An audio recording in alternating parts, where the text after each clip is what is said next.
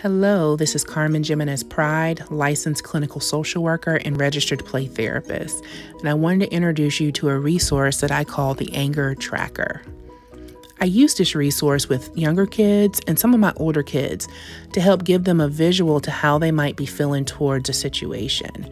The tracker has 5 different statements, starting with being calm to stepping up to being out of control.